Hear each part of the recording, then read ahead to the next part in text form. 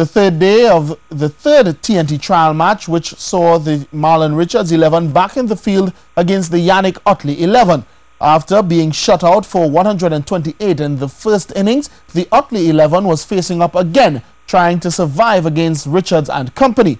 Runs were at a premium as the bowlers kept a tight line, which resulted in the Ottley batsmen taking the chances between the wickets as they scrambled through for each and every valuable run.